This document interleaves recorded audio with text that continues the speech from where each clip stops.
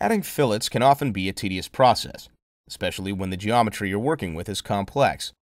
Fillet Xpert makes the filleting process more flexible, allowing you to create multiple fillets at the same time, resolving geometry problems, and making it possible to selectively resize fillets you've already created. Let's take a look at these capabilities using this sample part.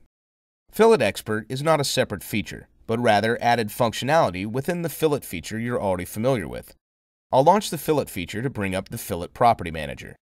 At the very top, you have the option to select Fillet Xpert. When it is selected, the property manager changes slightly. Notice the different types of fillets are no longer listed. Fillet Xpert functionality is only available for constant radius fillets. In fact, if a fillet type other than constant radius is selected, the Fillet Xpert button will not be available. First, let's take a look at the benefit of having the Apply button available in Fillet Xpert. I can enter a radius value, 0.25 in this case, select the cyan-colored face, and click Apply.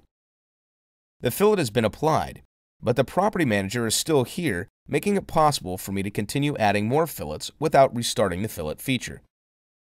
I'll select the magenta-colored face and click Apply again. To dismiss the property manager, I'll click OK. Notice two individual fillets have been created. This is important to note. If you intended for these to be a single feature, you could have selected the cyan face together with the magenta face before applying the fillet. Fillet Xpert can also automatically invoke Feature Xpert when necessary. I'll launch the fillet feature once again. Notice the property manager is already showing Fillet Xpert. This setting is remembered from the last time I used the fillet feature.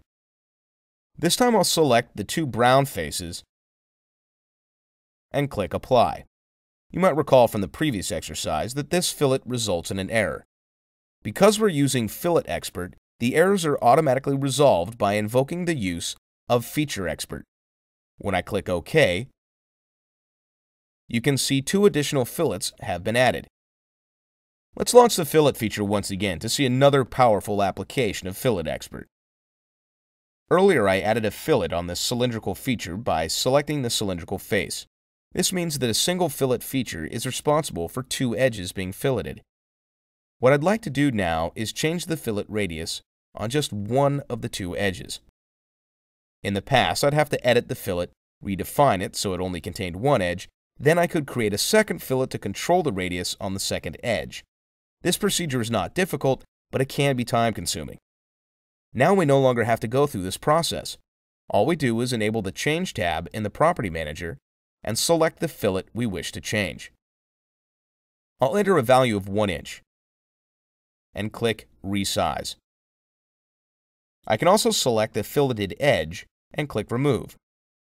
Fillet Xpert will make any necessary changes to my feature manager tree, such as creating new fillet features, deleting features, or reordering features as required.